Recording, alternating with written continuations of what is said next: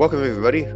We have John Smart here today, and we're going to be talking about his new book, Introduction to Foresight, Personal Team and Organizational Adaptiveness, and all sorts of things about technological progress as well. And John writes about foresight development, accelerating change, evolution and evolutionary development, complex adaptive systems, big history, astrobiology, outer and inner space, human-machine mergers, the future of artificial intelligence, neuroscience, mind uploading, cryonics and brain preservation, post-biological life and values of well-built networks. He's the CEO of Foresight University, founder of the Accelerating Studies Foundation, and co-founder of the Evo-Devo Universe research community and the Brain Preservation Foundation. He is editor of Evolution, Development, and the Complexity. He is also the author of the Transcension Hypothesis, the proposal that universal development guides leading adaptive networks into increasingly into physical and virtual inner space. Welcome, John Smart. It's great to have you again on the show. Adam, it's a real pleasure and honor, and that was a lot of stuff you just got through there. Well done, sir. Oh, look, it's amazing. We did an interview in person when you were in Melbourne. I think it was in 2011. Yes, it was. 10 years ago, more than 10 years ago. Time flies when you're having fun. It does. Yep. So, do you want to show us the cover of your new book and Sure. give us an introduction on what that does, what you've written about there? 7 years in the writing. So this is a lot of work for us at our little team at Foresight U, and about 300 pages of really valuable tools for how individuals, teams, and organizations look to the future. Is it ready? Yes, it's on Amazon now, and I'm circulating copies. If anyone would like a copy, a digital copy, email me, John Smart, JOHNSMART @gmail.com, and I'll send you an ebook or a PDF version of it. But it's also available in print version, dead tree version on Amazon. So Introduction to Foresight. So, and it's written for in two versions. This is a version for executives and a version for students. So those are the two main audiences. Students want a deep dive into foresight tools, and executives want kind of more of a summary of how can I use foresight for myself. And my elevator pitch for what foresight is anything you do prior to strategy. If you don't do anything, if you just jump right into making strategy, then you're not doing foresight. But if instead you first start looking for major trends, you start thinking of key uncertainties, maybe you do argument mapping, bet mapping, maybe you do scenario construction around major uncertainties. Maybe you even create a prediction market where people are going to compete with their insights for what they think is coming. That's all foresight. And that field's been around for 50 years. It's a major field. There's 3 places in North America you can get a master's or a PhD in it. I got my master's from the University of Houston, the oldest of the 22 places around the world where you can get a degree in strategic foresight. So that's what strategic foresight is. It's very valuable. In the process of writing my book, though, I discovered all of the psychology of foresight. That's a new field. It's happening in psychology itself. And I'm going to give you an overview in our talk today about some of the findings from the psychology of foresight, how we can think better about the future. And then I've got a second brief, which is called How Technology is Changing the World, that I did recently, end of last year. And we'll dip into that for some ideas on accelerating change. The world that we're living in. I think the last talk we did, Adam, was around why things are going to continue to go faster. And of course, we did that talk just after the iPhone had emerged. And now we're in this world that's been recreated by cloud and mobile, and where The number of companies that are worth $1 billion are now in the thousands. Just 2 or 3 years ago, just a decade ago, they were so rare that they were called unicorns, right? The world is just accelerating in certain very key ways, and it's going to continue to do that, as a number of the futurists and forecasters and foresighters on your channel have discussed, because the physics of the universe seem to allow this acceleration. We live in this very interesting universe where when we go further into miniaturized domains, it just becomes easier and easier to generate information, computation, and intelligence, right? And adaptiveness. And that's going to continue as far as we can see into, the physics of future computing devices. Quantum computers, of course, have blown up since we had our last chat. Mm-hmm. And now we have people racing for quantum supremacy in various algorithms. And we can see a world where the ability to use more advanced quantum computing is going to lay bare all the gene protein regulatory networks, all the mysteries of how we self-organized, right, over many past cycles. And there's now a new field called Evo-Devo biology that really tries to understand human beings and all living systems as evolutionary and developmental systems.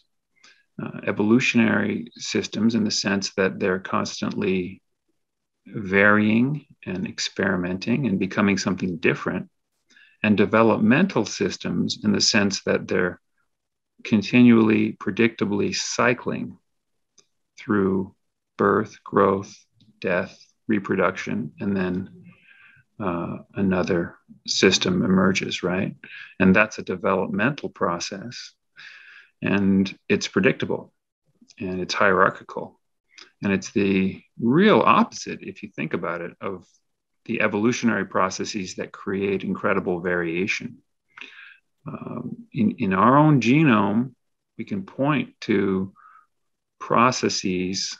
We have sex, we have retroviral insertion sequences. 10% of our genome is actually viruses having sex with us, inserting new genes, right? And that's been happening since the whole history of life, right? So DNA is this thing that loves to replicate and explore unpredictably, creating new combinatorial possibilities. And those are all evolutionary processes. And I like to use that idea of adaptive radiation that we find when something comes to a new niche to think about graphically, to think about an evolutionary process. Developmental process is the exact opposite. It takes the chaos out of a system and it hits a future target. And so the developmental genetic toolkit, right, the set of developmental genes that make us predictable, they're fighting that sexual reproduction, mutation, viral insertion, transposons. They're fighting these processes that create variety. And we need both in a complex Evo-Devo system. We need these variety creating, and we need these convergence processes, right? We need divergence and convergence. And so I have this strong belief that the advances we've seen in deep learning recently, where we've poured, since our last conversation, it was actually in 2010 and 2011 that deep learning processes started to outcompete the processes that the engineered approaches to AI.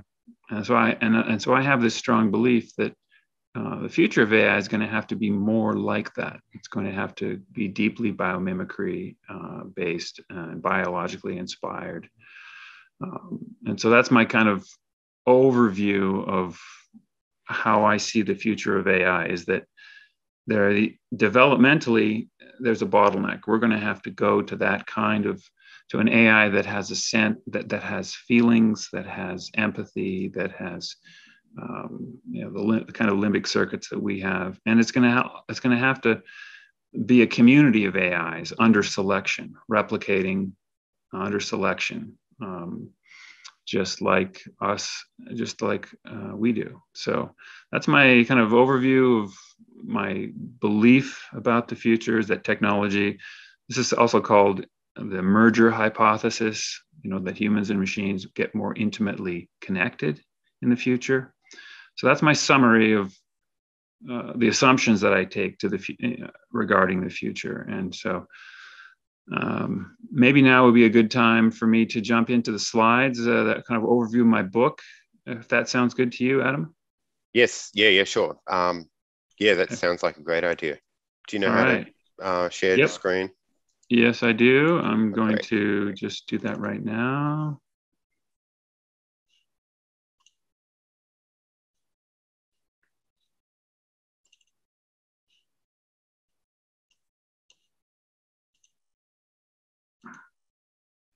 And how does that look?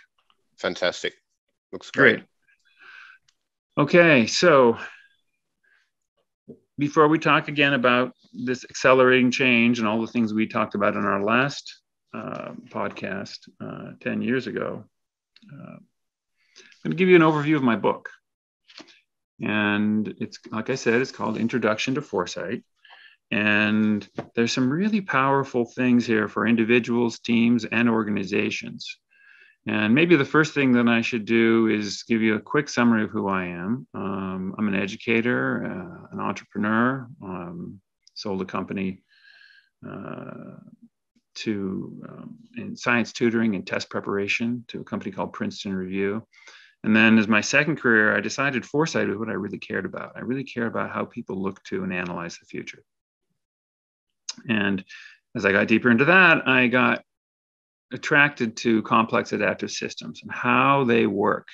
And that led me to this evolutionary developmental, or Evo-Devo, biology and philosophy, to help me really understand these two processes that are central to adaptiveness in living systems. I have a bachelor's from the Haas School at UC Berkeley in business. Then I got my master's in strategic foresight from the Houston program, as I was saying in my opening. And then I got a second master's in physiology and medicine from the UCSD Medical School. And then I started this community, this Evo-Devo Universe complexity research community in 2008. We've had 2 conferences since and produced 2 technical books. Our second book is here on the slide. It's a Springer volume that has a bunch of different academics talking about these 3 things: evolutionary processes, developmental processes, and complexity, which we like to think of as the intersection of those 2. And I also started this nonprofit called the Acceleration Studies Foundation, which we talked about in our last podcast, which is this question of why do things go faster and what things do go faster over time. Many things don't. But as we all know, computation, communication, nanotechnology, and also anything that virtualizes, like the growth of economics, right? Economics has become, the growth of economies. Money is a highly virtual and abstract value-keeping system that we use. So if I can convince you that information is going to accelerate and that computation is going to accelerate, I can probably convince you that the virtualization of value in the forms of record keeping, like money, that's going to continue to accelerate too. And so this gets to the interesting question, Adam, of is human populations saturate? As the total global human population hits, say, 10 billion mid-century or a little after, does that mean economic growth has to saturate. Well, a great futurist called Herman Kahn, who did a lot of work at the Hudson Institute and wrote about thermonuclear war in the 50s and 60s, he believed that economic growth was going to saturate when human population saturated. But I think what we've discovered since is that intangibles, the intangible value of everything that we produce in goods and services, that keeps accelerating. So even as human populations saturate, the number of technological productive systems, and then eventually technological minds, if you will, those are going to continue to accelerate. So the kind of economic growth that we're seeing now, the 12% annual leading returns that we're seeing on the stock market, some people think that that's that can't be sustained. And I would argue that it will, that we're going to see even more of that kind of growth, and the percentage, the compound annual growth rates are going to keep ticking up even higher. Now, maybe they could be short run, booms and busts as always, but the larger trend accelerates. So that, I think, we'll circle back to that later when we get into our Q&A, but that's my little overview of kind of what acceleration is to me. Okay, so I have these two books, and you can find draft PDF at foresightu.com/books of the first one as well. Like I said, you can email me, or you can just go to that link and get them. And then the second book is about societal, global, and universal processes of change. And that's book 2 of the Foresight Guide, and I'm planning to get that out later this year. Okay. So one thing we can say about foresight that's very basic is that there are these 6 domains of practice. There's our personal foresight, how we look ahead. There's team foresight, and that has everything to do with family and relationships, anything outside of ourselves that's relationship based. Then there's organizational foresight, and that's the kinds of things that we normally think of when we think of how companies look ahead, and the traditional strategic foresight, the tools that we were talking about earlier, trends and scenarios and intelligence. Then there's societal foresight, and this is the kind of stuff, and global foresight. And those 2 domains are the kinds of things that we talk about on Reddit futurology. We love to debate, where's that world going? Where's our country going? Where's the world going? And then there's universal foresight, which I was talking a lot about in my opening. And that's the part that I really went deep into when we started the Evo-Devo Universe community. What does science and philosophy and complex systems thinking tell us about what's coming?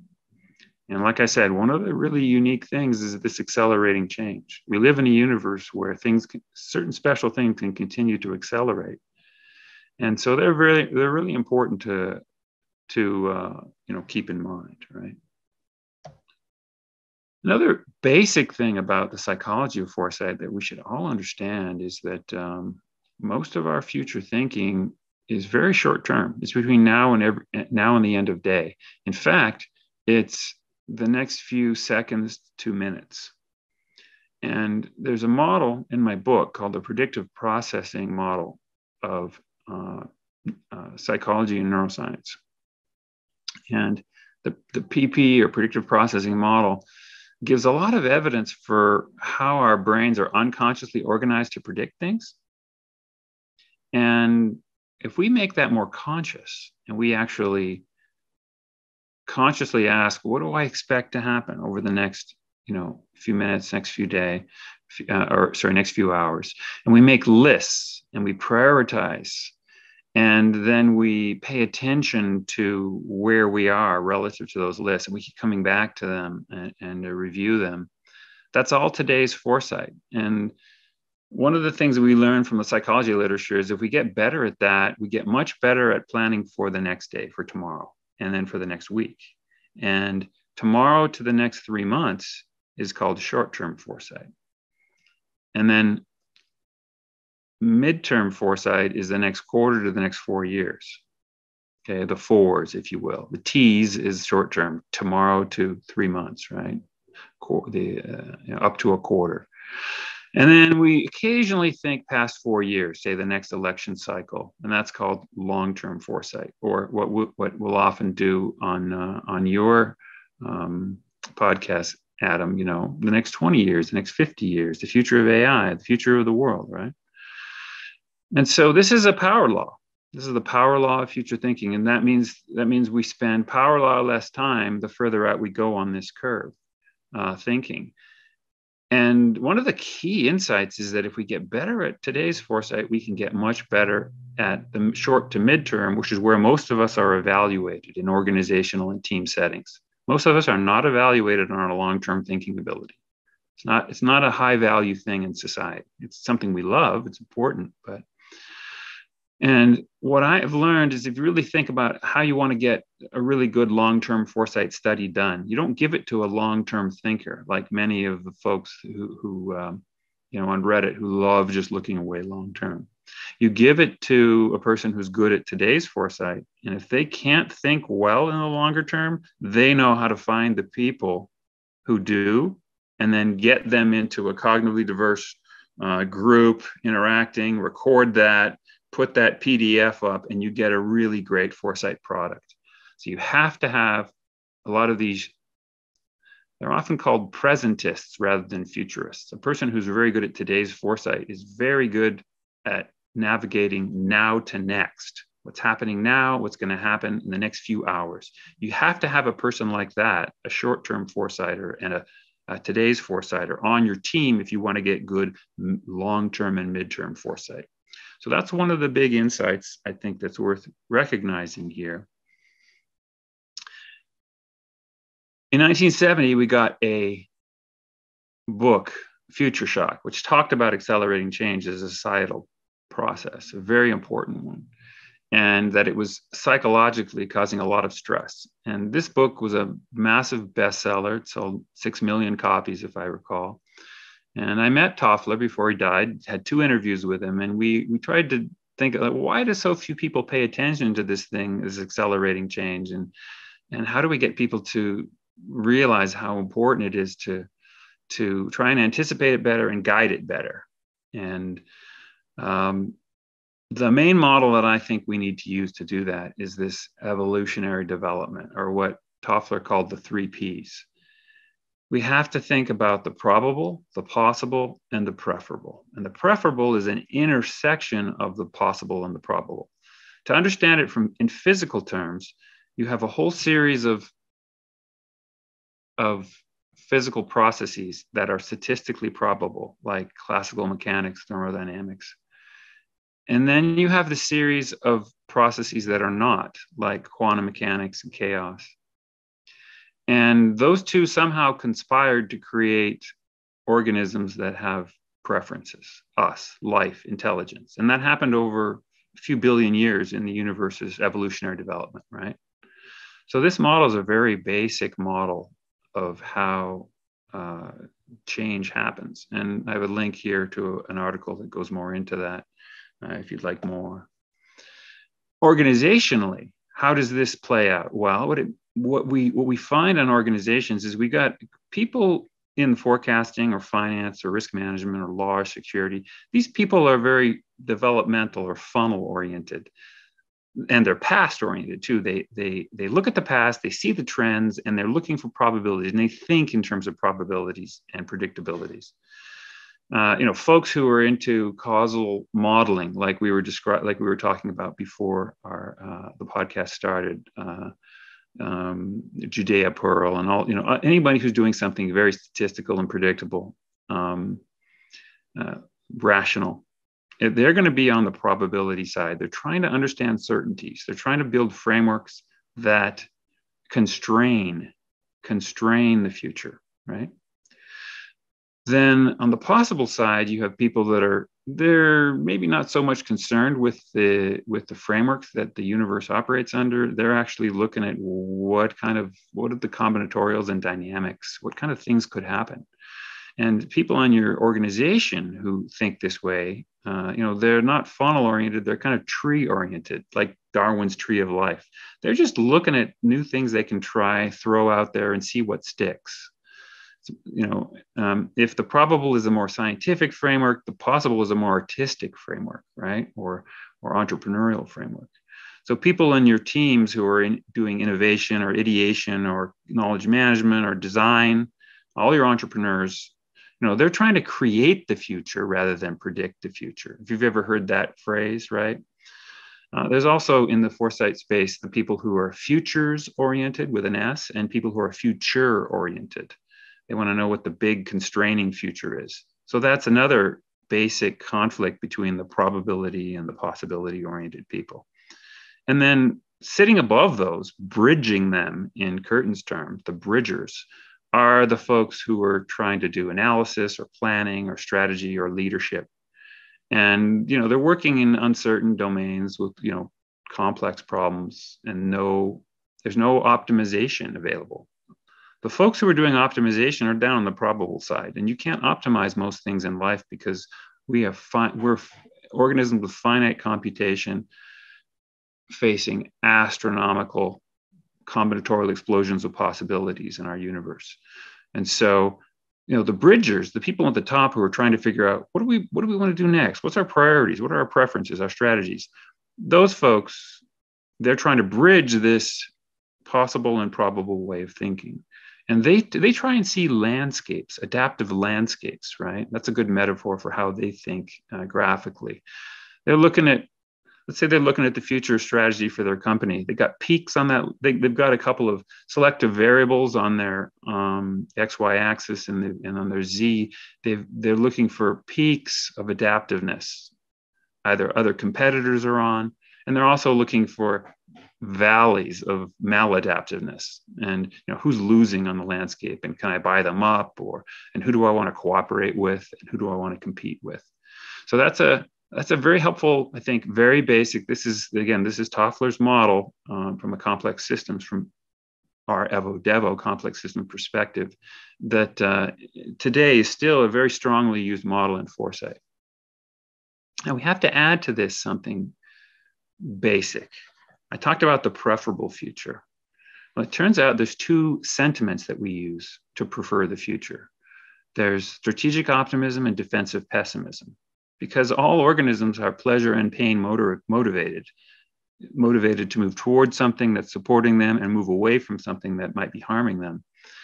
We constantly have arguments in our limbic systems about things that we might want and possible positive futures and negative things that we want to prevent. So we're all optimists and pessimists and realists. In Dilip Jest, his book here, Wiser, has a very nice summary of it.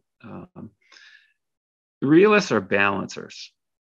A realist is not someone who's like situational ethics or realpolitik person, cynical realism. Sometimes you hear that term. That's one of the connotations of the word. In this psychological model I'm giving you, realism is someone who looks at the glass and their mind flips between half full, half empty, half full, half empty. They're a person who can see both, right? They can see both perspectives. And they're both very valuable. And it's good to ask, where are you most of the time? I think, Adam, you and I tend to be technological optimists, maybe long-term optimists too. But we're both pessimists on certain things too. And it's good to know where you are a defensive pessimist. And it's very valuable to be a defensive pessimist. They actually live 10% longer than strategic optimists. And they do so, and probably because they don't burn the candle at both ends. They have better health insurance. I mean, it's hard to say what all the reasons are, but there was an interesting study from 5 years ago that made that claim.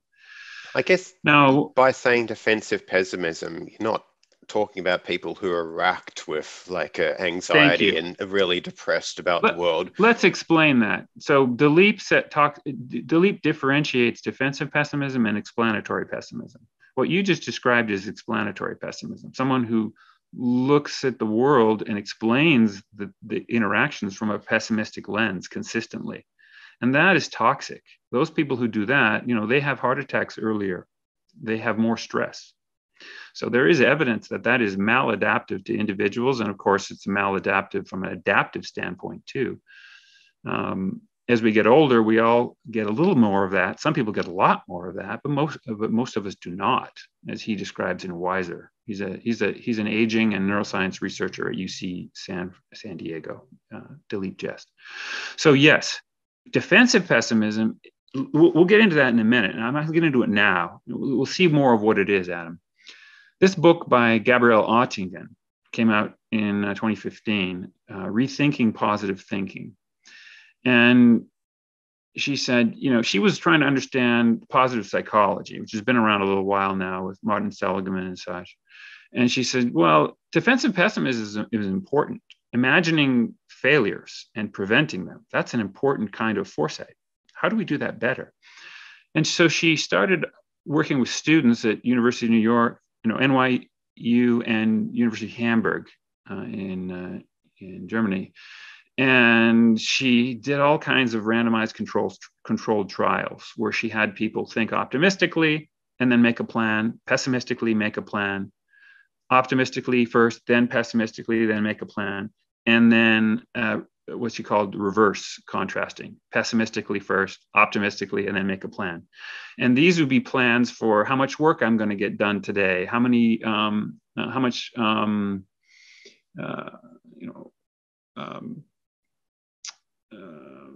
how high my score is going to be on a standardized test, whether I can make a behavior change, like eat more fruits and vegetables over the next 3 weeks, or exercise more, or lose weight.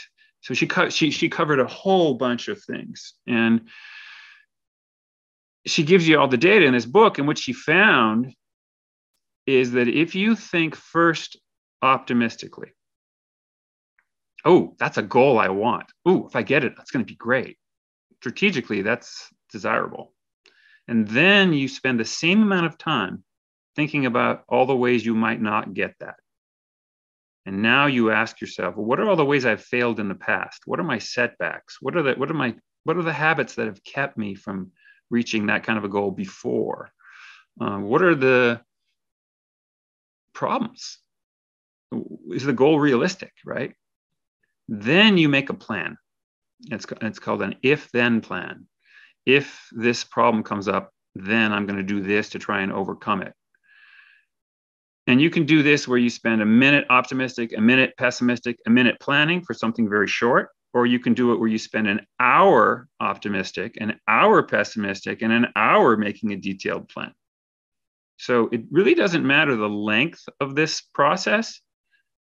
Obviously you would spend a lot more for a big plan, like let's say trying to get a new job or something like that.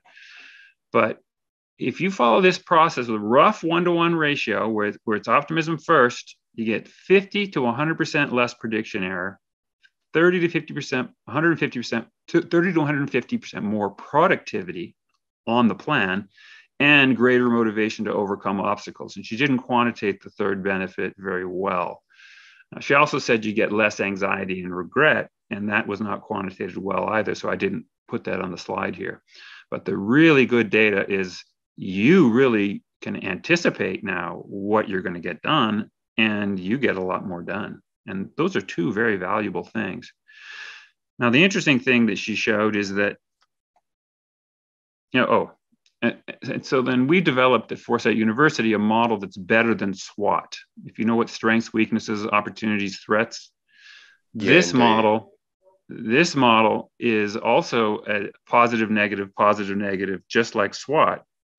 So it takes advantage of Oettingen, but of what she discovered, but we start external and go internal. SWOT does the reverse, starts internal, strengths, weaknesses, and then external, opportunities, threats.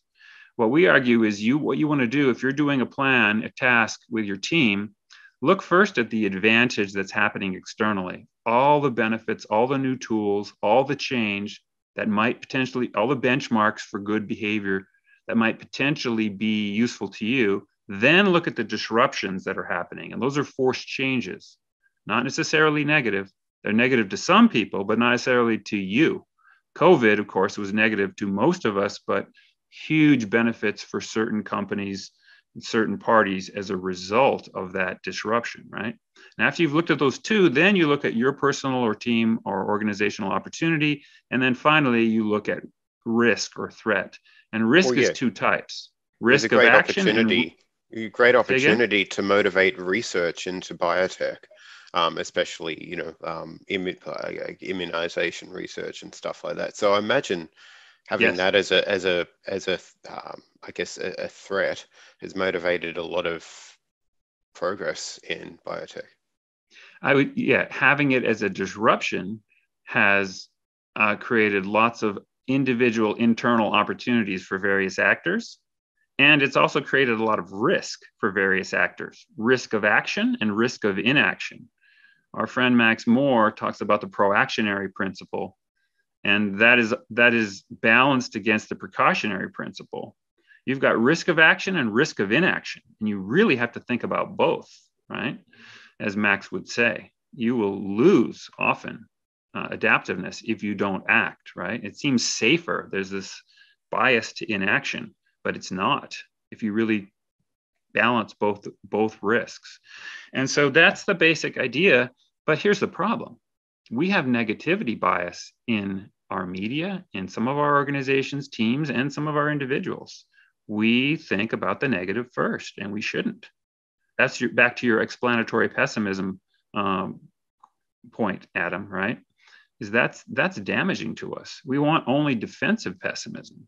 The kind of imagining of the dystopias and the traps that could kill us or slow us way down. That's what we want. And we want it only relative to our opportunity. We don't want to be imagining all kinds of negatives that are irrelevant. So that's called, in our book, DROA bias, where we look first at external disruption and then risk, and we look at those two diffusely and they're not relative to us. And then finally, we get around to positive opportunity and advantage.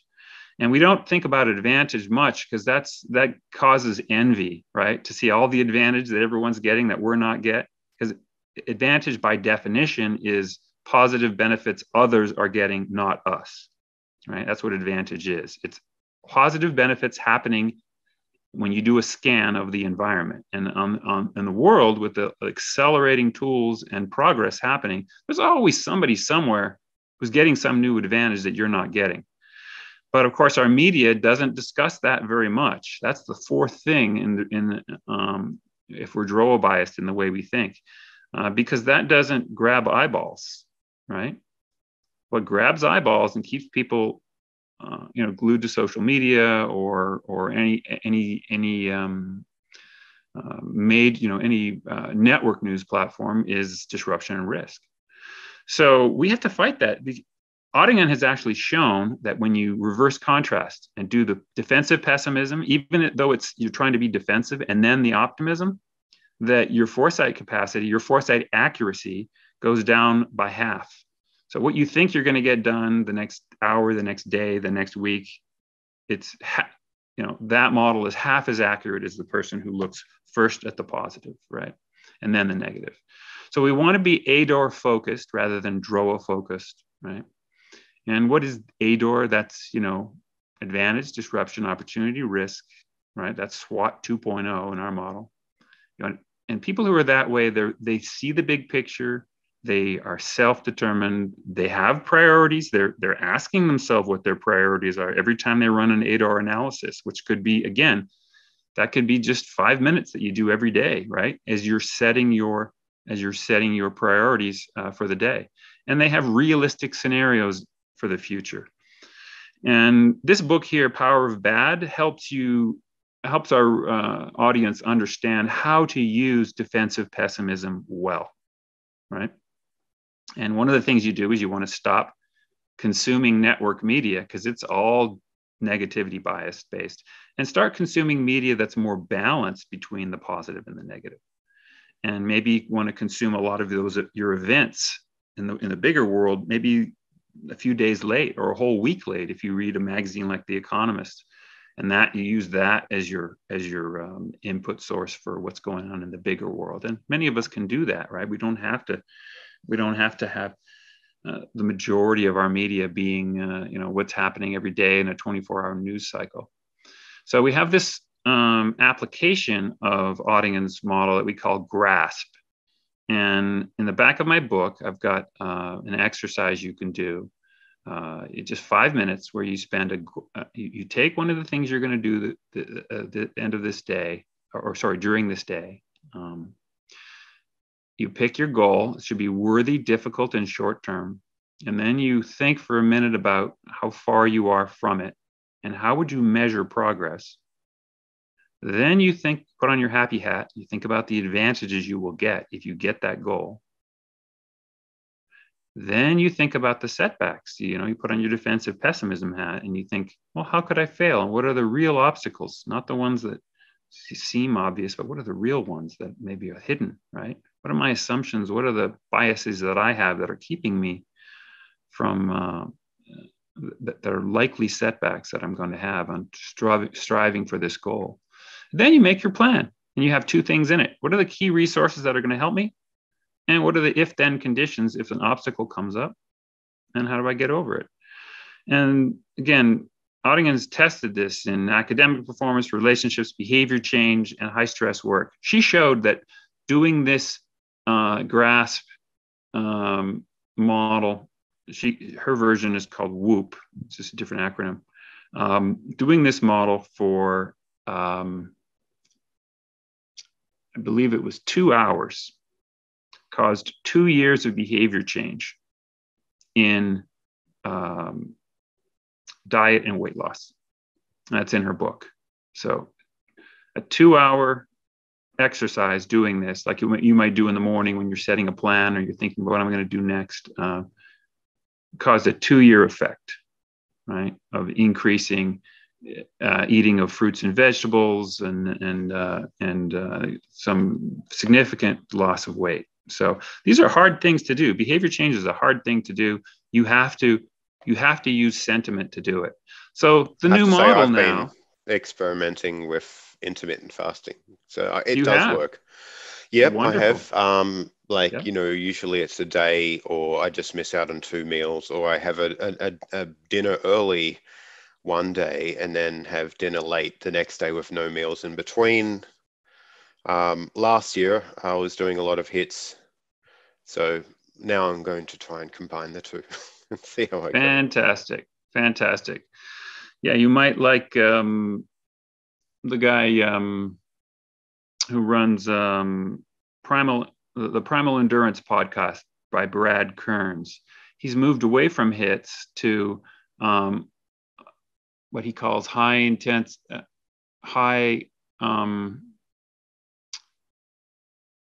quality interval training rather than high intensity interval training. And the way he approaches it, Brad Kearns in Primal Endurance, is that you take enough time in recovering from your intervals to do as well on the next interval as you did on the first. In standard hits, each interval is going to get lower and lower. So let's say you run a lap, and then you take a few minutes to recover, and then you run it again, or a few seconds, or like a half a minute or a minute to recover, and you run it again. He says, no. He says, people don't stick to that schedule because it's very hard. So it's an obstacle, is how hard it is. And he says, instead, take 4 minutes to recover and then run the next lap, and 4 minutes to recover and run the next lap. But take as long as you need to do as well on the next one, and then rack up your 6 intervals or whatever it is that you do. So these are really interesting things, right? And the same is true with intermittent fasting. There's a great book called The Fast 5 Lifestyle by Brad Herring, the MD, The Fast 5 Lifestyle. And there's a whole Fast 5 community on Facebook. And they're all struggling with how can I eat in a condensed eating window of 5 hours?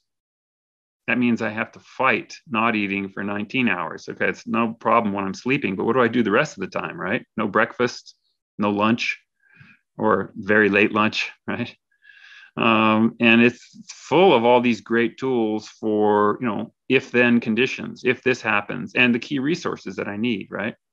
So, yeah. So bring this back to this model. What we're actually doing with GRASP and with Foresight is we're anticipating, we're innovating. And those are external assessments. And then when we create strategy, we're present oriented now, and we're putting on our optimistic hat and then our pessimistic hat, and we're balancing the two, and then we're making a plan. And this is called, the bottom of this pyramid is called predictive contrasting, the future and futures debates that we were talking about early. And then the top of it is called sentiment contrasting. So you start with predictive and then you move to sentiment.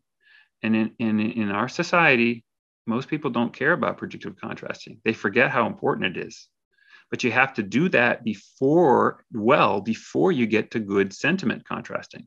If you haven't really stopped to think about what's probable and what's possible, you can't really assess very well what your priorities, plans, and next action should be. So this is the 4Ps model. Art Shostad gave it to us in 2001. Probable, possible, preferable, and preventable, right? You really, really want to think about, you don't want to just think about preferable. You want to think about what you want to prevent. And we can ask ourselves how we're doing, and is our team doing well with it? Now, in an organization, like the folks that I consult with in my corporate work, you've got your anticipators, your innovators, your optimists, and your pessimists, right?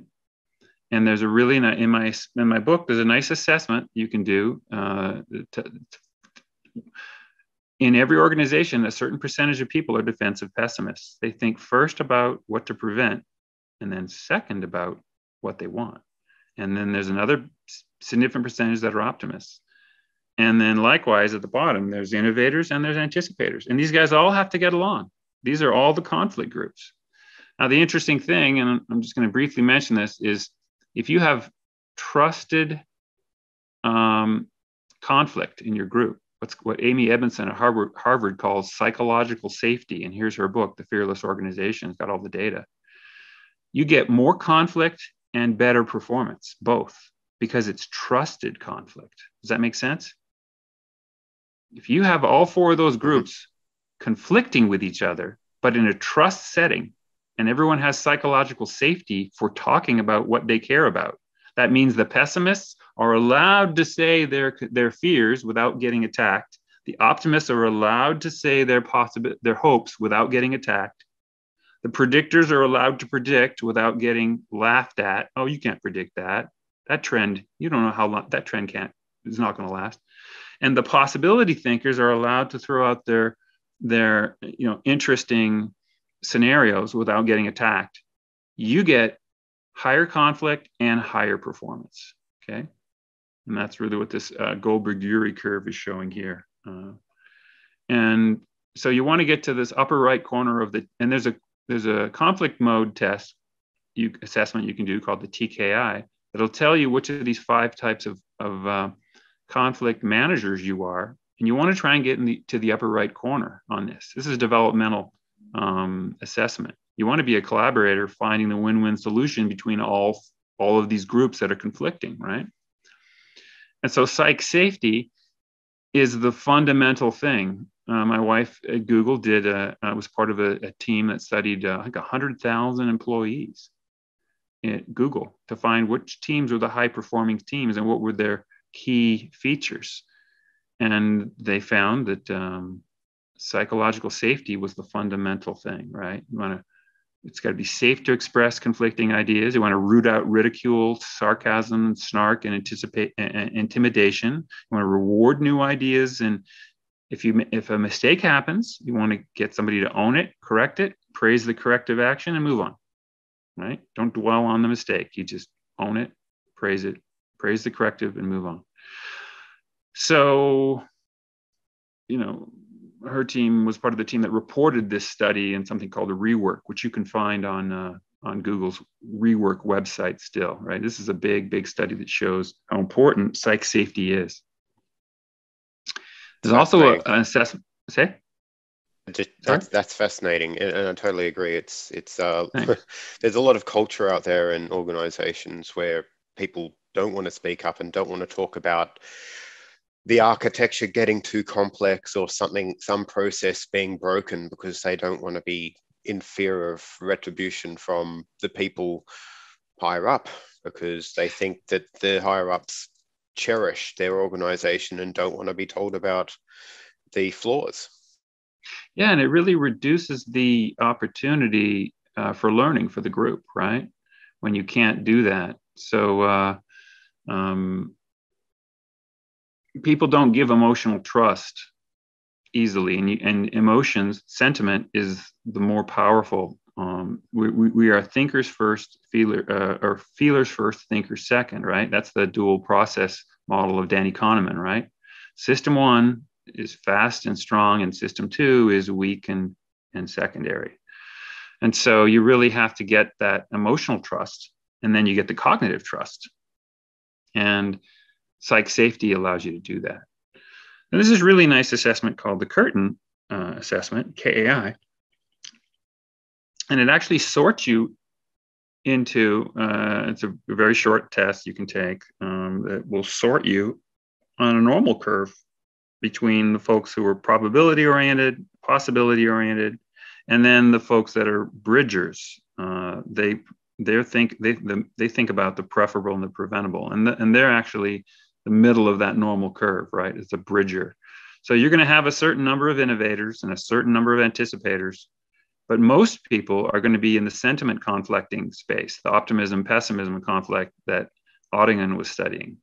That's the majority, where the majority of people tend to think most. They think in terms of, do I like that? Do I not like that?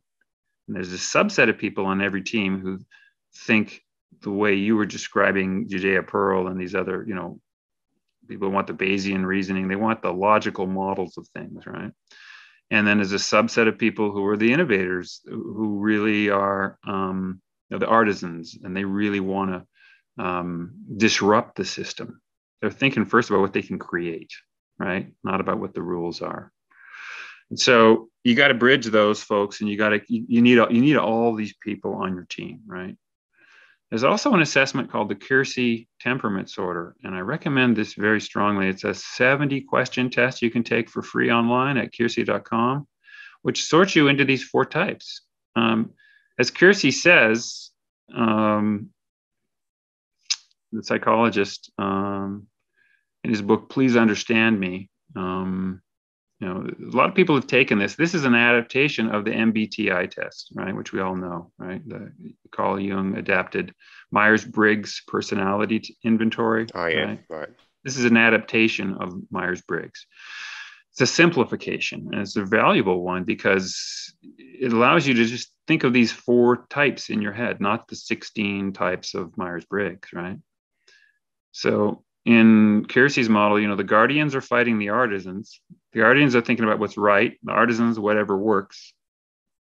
The idealists, what should be, are fighting the rationals, what needs fixing. And the folks who are in the rational often are thinking about the preventable. So in our community, we have the existential risk folks, right? And then we have the guardians who are looking for protecting status quo, or protecting kind of finding out what's right, discovering the laws of the universe, right? So many of our group are rational guardians. Keirsey says we all blend all of these, but often there's 1 or 2 that are more dominant in the way we think. And what he tries to get people to realize is that they're all important. We all use all 4 of these corners at different times. But you can easily, on a small team, identify people who think much more in one, and realize that they're all going to conflict with each other a little bit. The fundamental conflict is between the guardians and the artisans. And then this higher order conflict is idealist rational. That's the one we tend to value more. We do more conflict in that space, but we really have to do the bottom ones well to do the top ones well. That's the idea. That's why that's why in my Evo-Devo model we put these on a pyramid like this, right? Another person who's done this is Jan Benedict Steenkamp in his leadership book, Time to Lead. And he uses these lovely terms, fox, hedgehog, and eagle, to describe the types of leaders that we have in many of our organizations. So a hedgehog is a leader who kind of relates everything to a single vision, and they try and optimize around it. And that's the fox and hedgehog personality model of Isaiah Berlin from the 1960s, right? The fox is the opposite of that. They see lots of options and they're pursuing many ends, and you can't really know what their overarching goal is. They may have many, right? And we know people who have this fox personality or this hedgehog personality. And then the eagles are kind of a combination. They try and integrate the two, and they try and take a bigger picture. They try and make those two groups kind of work together, right? So they're more natural leaders, marketers, managers, strategists, because they try and take that bigger picture. And then he talks about ostrich leaders. There's a number of people who just run away from complexity. It's just too complicated. So they just put their head in the sand. And he describes in this book that you can be any of these three types. And you can be a great leader if you value the others. Even ostriches can be great leaders if they delegate their foresight work to one of a person with one of the other types. And that really does make sense. You know, it's well known that in many big organizations, there's no thought leadership or results leadership happening from your CEO. They are instead people developers. So they have people leadership and ethical leadership. Those are the four types. They care about the ethics and the people, and they delegate thought leadership and results leadership to other leaders in their organization, to their deputies, right? And that's a really interesting model. It helps us understand that that's kind of, you know, what you have to do as things get more complicated. You have to rely on a network of other people who have different perspectives and skills than you. So here's a list of various foresight methods that you've probably heard of when you hear about how foresight is produced. And you can see how we kind of divide them up. And we all basically say, you know, they're all important, right? If you don't have people who are doing all of working all corners of this pyramid, then you're going to get bit by the future, right? And so how do we do foresight? The simplification is we ask what's likely to happen and what could happen, the expected versus the uncertain future. And we may have some fights around that. Then we create, and that's assessing our environment. That's predictive contrasting. Then we create strategy with sentiment contrasting, and we're going to have some fights around that. What do we want and what must we prevent, right? The preferable and the preventable. And you can ask yourself, which of these two conflicts do we value more? Most of us tend to value the second one more, and we don't think enough about the first one. In fact, many people don't even think the future is predictable. What I was describing in my opening about accelerating change, many people do not think that that's predictable. They think it's got to stop at some point because most natural systems are on an S curve. How can things keep accelerating? Well, they can only do that if they can continue to dive further into this inner space, right? If we can continue to make things at smaller and smaller scales of complexity that don't require the resources of outer space. That's one way that happens, right? And of course, that they can get smarter. If these leading systems are naturally getting smarter, then they're going to keep discovering more of these solutions that keep us on this curve of, you know, going from meso to nano to pico to femto technology, to use the terms that you know, some of the futurists in our community, like Hugo de Garis, like to write about, right? Okay, so in this world we're in, we're seeing these astonishing gains, right? These superstar, used to be called unicorn companies, and now we call them superstar stocks and superstar companies. And you know, look at the changes. This is not the kind of 3% growth of GDP that we've seen historically, in the last 100 years or the last 50 years in American economy, right? This is special. These are accelerating networks, as Tom Friedman describes in his book, Thank You for Being Late.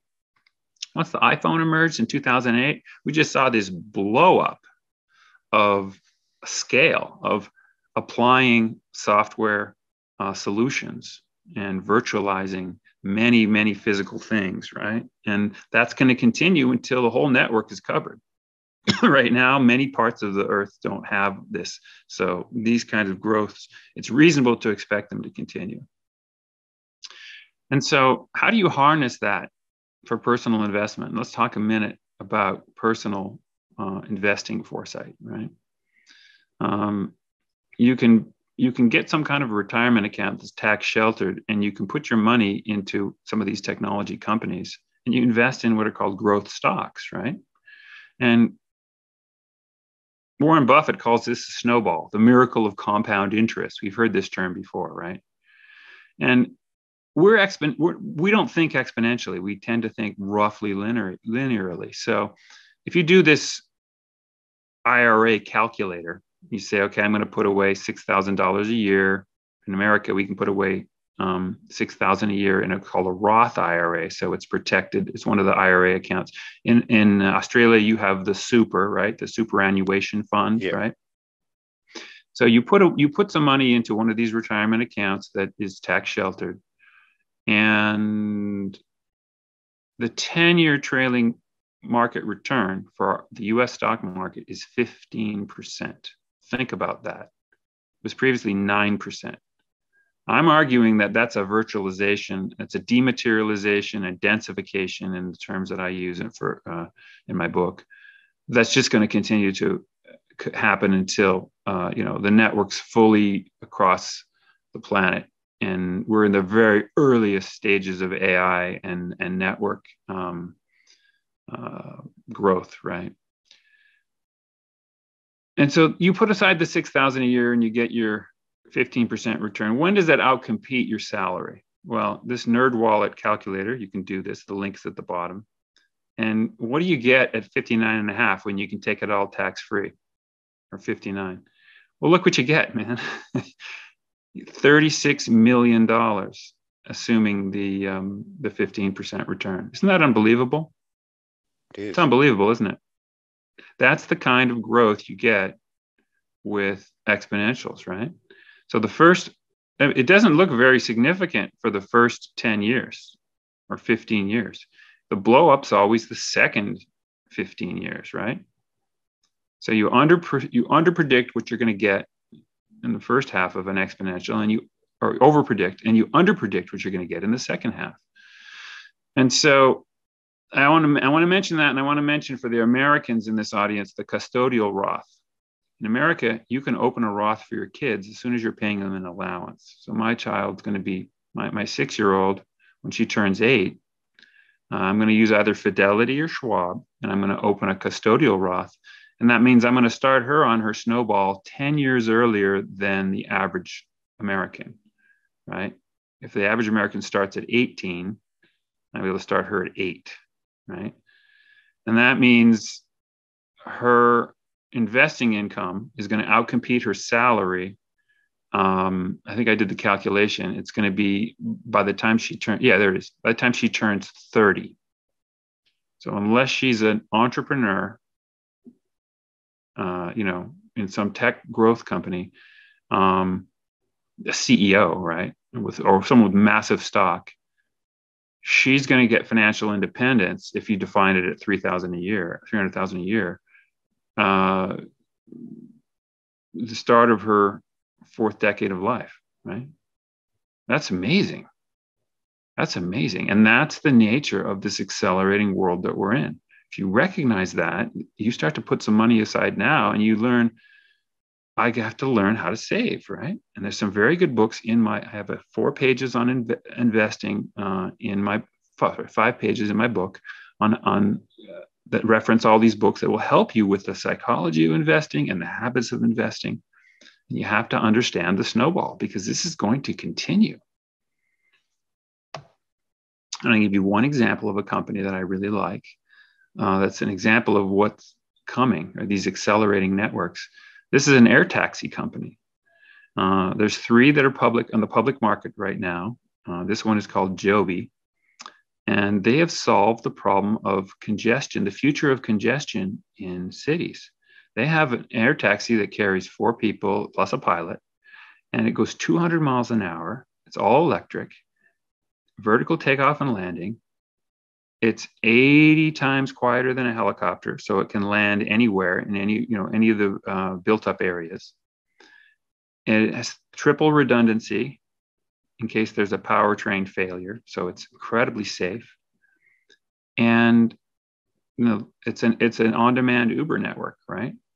So they're going to open in 2 years from now. You can buy them now and have to do a long-term hold, because the stock value is not going to go up until they're FAA approved, and that's going to be a little more than a year from now if they're lucky. And then the year after that, 2024, they're launching in 4 US cities. Now, my belief is this thing's going to explode, because like one of their plans is JFK to downtown Manhattan, right? So that's going to be 12 minutes from JFK Airport to downtown Manhattan. And it's going to cost something around $80 a passenger, right? So you land in the airport, you get to your destination, and it's affordable, right? It's Uber Black priced, basically. Uber Elevate sold their air taxi division to Joby because they realized it cost too much money to make these.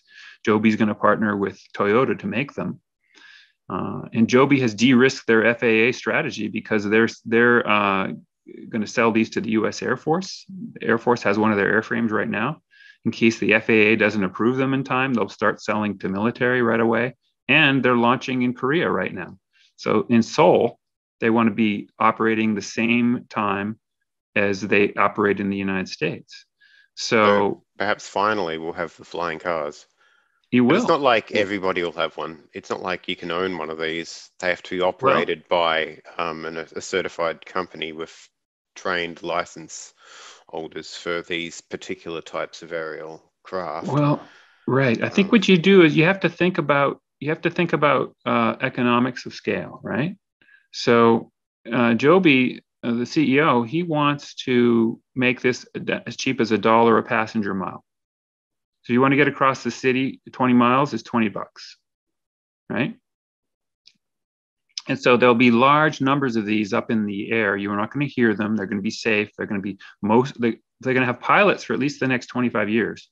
But the pilot's just going to be an AI assist person who's there to pull the whole drone parachute if everything goes south or, emergency land, right? Mostly the AI is guiding them and keeping them in their lanes, right?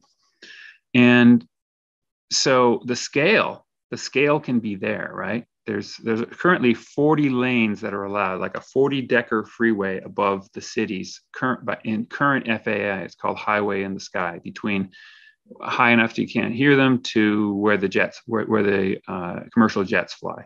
They're going to probably split that into 80 lanes because these things can fly incredible precision. If you've ever seen a drone in the air, they fly in all weather. They have LiDAR and radar, so they can see through fog and clouds and rain. They're never going to hit a goose. They're never going to hit another aircraft, right?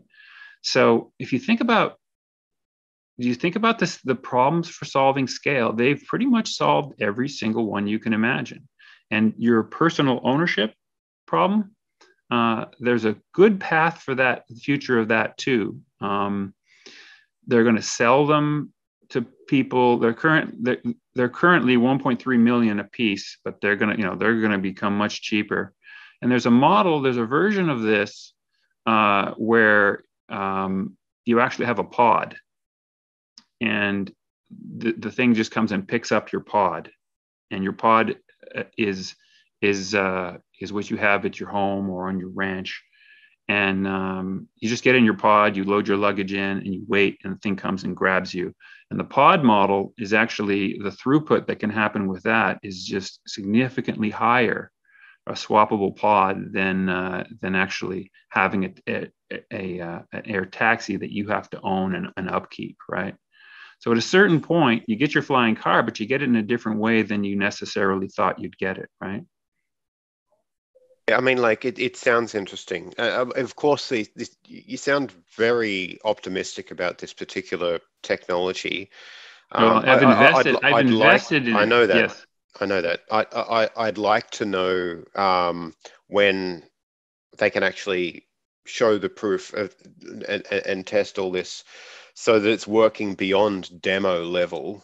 Because I Yes. think with a lot of artificial neural networks, they're not quite adept at working very well in physical environments where the landscape is continuous. And so, although you can get really good demos, you can show proof that it can work.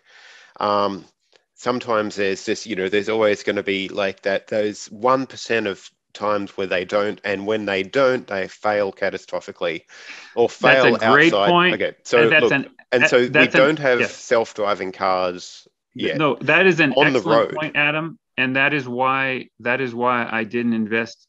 That's why I invested in Joby rather than, say, Kitty Hawk. So there's several of these companies that are trying the autonomy approach that you mentioned, and like you, I'm an actual pessimist on the autonomy approach. I believe Joby wants to have seats, have humans who are making all the decisions, and just have the AI just as assist. It's backup. It's lane keeping, the way it's used on, say, a commercial jetliner today. So there's And I different think, ways of categorizing this. Is like on the loop or in the loop are you talking about?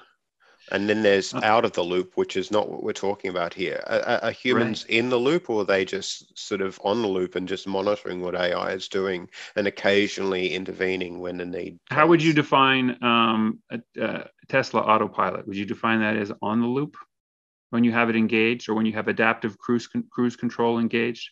If you would Well, I'd say define, that's probably in the loop because although it's say it stages, look, I don't know. I'm not that familiar with this yep, technology that Tesla yep, uses. I don't have a Tesla, but right, cruise control, you can yep, have that running on an open road, but yep, and it can tell how far you are from the vehicle in front of you and all that sort of stuff. So that's right, fine. And yep, it does some amount of steering for you, but you're in yes, the loop and you can immediately take control when you need to. and It's that not is like what you I just think. press a button to do that. You Yeah, still got a steering wheel and an right, accelerator pedal. yeah, On the loop, I think, is being so abstract. All you need to do is just like press a button or send some programming commands and it'll change strategy. yeah, those are levels of, I would call them, philosophical detail around the operations that I don't find as valuable as for me, as just the more general question of, uh, do you need a person in the vehicle making decisions with AI assist and figure out the types of AI assist or not? And so I think the approach where it's all autonomy, that's not going to be politically or socially very well accepted. And I think they're going to require a much higher testing around the edge cases that you were describing before it's released. That's why I really like the Joby approach as opposed to Kitty Hawks, because they're not doing that. It's full pilot control for, they're visioning at least 20 years. They have this huge pilot training program they just started. So they want humans in the seat making the decisions. And as it scales, the AI will help the scaling better and better. And yeah, there'll be mistakes, but the question is, can you deliver this for $1 a passenger mile? If you can, everybody's going to say, oh, that's awesome. I want that. Assuming they're safe too. So Well, yeah, that's right. I lots of, mean, like the difference yeah, between stalling on the ground and having a crash on the ground or something going wrong on the ground is that you don't have that far to fall. right. Yeah, those are all really important points. And, we did a nice little deep dive rabbit hole on this. I think I think it's I think our fascinating. Yeah, viewers, definitely. yep, I think our viewers I'm a should, bit skeptical. I think Yeah, you should be. I think you should be. I maybe I'm one only, of those pessimistic guardian types. I think on this particular one you are, and that's good. That's great. And it's good if we recognize that. we have better conversations. That's the whole idea about foresight, right? If we actually are willing to trust each other to say what we don't like and not make each other wrong, right? We will That's right. Yeah, find yeah. So we'll get the from the data. perspective of, I come from an IT background, and I've Yep. been doing a lot of sort of process organization, and Yep.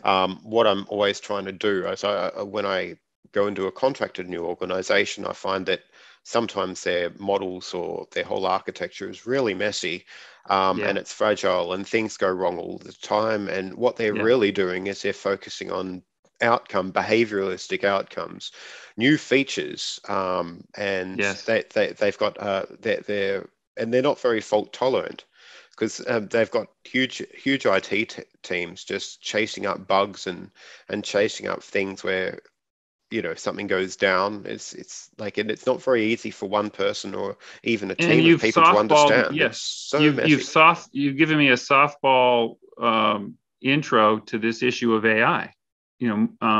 AI before 2010 used to be that kind of AI, very brittle, and then the deep learning stuff emerged, and now it became a different paradigm. It's more about training. It's more about the appropriateness of the data sets, the completeness of them, and so there's much more of a fault tolerant statistical failure and adaptiveness. And my argument is you just got to have a lot more of that. You got to get systems much more like these systems. You have to really add more and more of that biological approach, because we are fully fault tolerant, not fully, but we are very fault tolerant in that sense, in the way our brains work. And that's really helpful. As I was saying, I think one of the most important fault tolerance is, what do you do when your logic doesn't guide you? You may have known Damasio's Descartes' error by Antonio Damasio, where people who have their limbic circuits broken, right, lesions in the amygdala, for example, and they don't have access to their gut feelings, they are perfect logical paralysis machines. They will argue forever about the positives and negatives of something, and they can't make a decision. So you have to have, in all the cases, the vast majority of cases where we can't optimize, we don't have, Judea Pearl's full causal model. You got to have gut instinct. And we have to learn how to put that into our AIs. And I would argue, decades away still from that, which is why I believe the singularity, the general AI, technological singularity is in the second half of this century. It's not Kurzweil's 2030 or Vinge's 2030 or Kurzweil's 2040. I think it's going to be significantly further out than we think, and because there's a lot more complexity we are not modeling, but we can start to argue about what kinds we need. And we can I mean, create. the deep learning models you mentioned, I mean, they've been able to do amazing things. I mean, Yes. I've looked at them. The text generation, for instance, Yes. it is Yes. incredible. Yes. And you give it some input, and it basically has mined the whole internet, or most of the internet, Wikipedia, and I guess there might be some categorization behind the scenes. I don't know, but it seems to be able to, through predictive processing, through finding massive correlations across big data, it's able to produce amazing things. I mean, Yes. like, it's incredible, but they don't use that in chatbots in industry now because it's not dependable. I mean, these things may be able to produce really interesting and great output, but it fails enough for it not to be dependable. Yes. For us not to trust it enough yet, because all of a sudden it can go ultra postmodernist and start talking about something completely different, or get really abstract and Yes. obscure and That's Dali-esque, right? Yep. But fascinating, and Very. fun to Yeah. talk to, but not necessarily helpful, right? But what's the problem there? We can't see what's going inside these models because they're completely opaque. We Yes. don't know. Like, we don't know. They build the neural nets, build these models, and they're really difficult to understand. And Yes. that's why I argue a next big phase shift in artificial intelligence could be the online learning of causal models, because correlation isn't causation. Mm-hmm. But I think the problems are being worked on at the moment, and there is progress.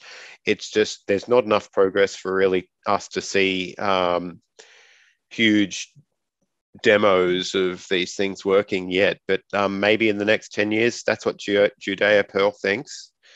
Yeah, I it's think definitely what worth you having a were look into saying that. sounds, yes, what you were saying sounds similar to what Pedro Domingo says in the book, The Master Algorithm, where he talks about the various 5 camps of AI. And when he argued, and his critique of the neural network approach and the deep learning approach is, they don't do compositional logic. They can't do logical chains of reasoning.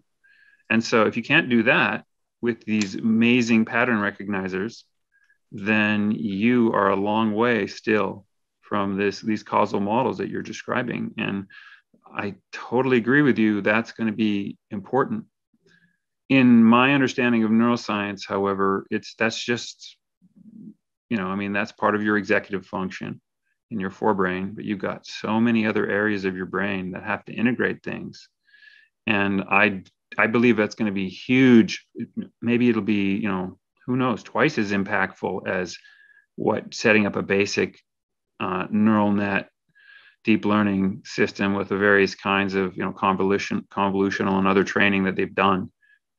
Your thing could like triple the power of AI. But I think you got all these other pieces that you're going to have to add on too. And it has to be in a selection environment, selection environment, right? Where the system can, just like biological systems, the system can be selected for proven past safe behavior. And my best example is domesticated animals. Dingoes and hyenas, you can't trust with small children today because they're not domesticated dogs. Every species of dog that has been domesticated, we can leave the room with small children. We did not design their brains. All we did is we did 10,000 years, or in many cases, much less, of selection for symbiosis. And we let the ones that had proven past safe behavior replicate, and we put down the ones that didn't. And that is, I think, the way you get, I call that natural security. Right? You have to, if natural intelligence is required, if the only way through to artificial intelligence is natural intelligence, it's possible the only way through to real security, once you have large numbers of these being selected all the time, is this natural security approach where where selection and the testing environment becomes a critical part of how the systems self-improve, because we're not designing them anymore, as you say. Once they get to that stage where they have a set of parameters, you probably heard of these hardware description language parameters that can unfold a neural network. You can think of those like genes, and if those things can start to randomize and then unfold a network, and then it gets trained upon, well, how do you trust it? You trust it by this great selection environment, maybe a lot of selection and simulations. But again, selection, it has to be selection. And then you get the proven past safe behavior. I wonder if you can get both selection and intelligibility, because we can't see inside like an animal's brain or human brains very well yet, and we can't like predict what they're going to do. So sometimes when we leave a dog in the room with a child, the dog might attack the child. I've seen people with scars on their face because of dog bites. Yeah, they don't kill it though. Yeah, I mean, to take that analogy and be fine with it, all the domesticated animals. So let me just suggest that sometimes humans have a problem and they do go out and like get a machine gun and do something really nasty, or that, they don't have access to like a machine gun or a knife, but they still figure out a way to do something nasty. Humans can fail. Humans aren't always the ideal creature that we'd like to believe that we are. Yes. And so there are faults that these think we have, but like I'm wondering whether we can have both this. We can train AI in a selective environment, but at the same time have an AI that's not so obscure and obtuse, just so difficult to understand. So intelligibility of how is really important, don't you think? I think it comes down to the level of transparency that you are looking for. There is going to be a certain irreducible obscurity. For us, it would be our free will. Our free will generating mechanisms, I would argue, are irreducibly obscure, and they're going to be irreducibly obscure to the AI itself, because it's going to have these features internal that's generating complexity that it can only broadly understand. It can only understand them in these evolutionary, combinatorial, and developmental constraint models. It can't predict them, just like we can't self-predict where my hand is going to go next. There's some kind of generators in there that give me that freedom in many cases. So I would say at a certain level, maybe it depends how fine-grained you want to get. Maybe the future AI engineers are going to understand the parameters. They're going to have some sense of of how the genes interact, and they're of course going to have a lot of sense of behaviorally, right? Which is how we open this. So we can have both behaviorally, and we can also make predictions. We can actually sort of scan a human brain. If there's a lesion in a certain area of the human brain, we can make some predictions about the type of behavioral, I guess, influences that lesion might have. Right. If there's a cancer in the visual cortex area, we might predict that the person might go blind or might not be able to see as well as in the past. I guess the idea is, where does this irreducible complexity lie? How far can we push that back so that if we're going to have these like superhuman AIs, these incredibly powerful AIs, how much transparency can we get to make sure that they don't veer off in the wrong direction and don't do something? What we're asking is a question about catastrophically, or I think what we're asking is a question about the two questions. Then we're asking questions about the intrinsic predictability of complex adaptive systems as they scale far into the future, and we're asking the intrinsic trustability. Now, you mentioned explainability, which is a huge new field in AI. Having the neural network be able to show you what its model is, and you can say, well, I don't like that feature. That's not actually a cat, and I'm going to fix that. But the AI needs to be able to explain, particularly when it's making life or death decisions, what its model is. And yes, we'll get to that level of transparency and probably much, much more. What I'm arguing is, though, is that if these systems are evolutionary and developmental, if they truly are like biological systems, then the more we understand, yes, you can predict the past simpler systems. There's people trying to predict in real time, how bacterial gene protein regulatory networks work. Eventually, with quantum simulation, we'll be able to do that very high level, even with all the random motion that's going on inside of the cell with enough sensors, just like we're predicting the weather 10 days out now. But that's just the bacteria.